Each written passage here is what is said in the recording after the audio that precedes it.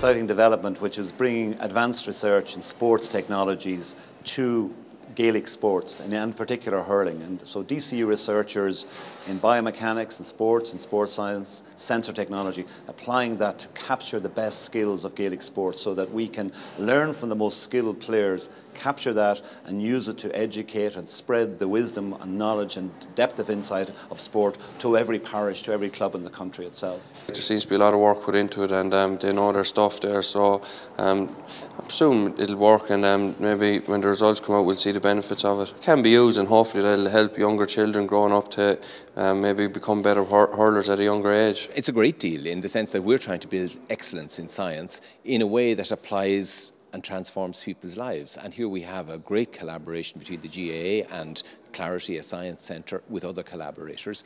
It has won against huge competition in Europe to land this project as using science to protect and preserve our heritage.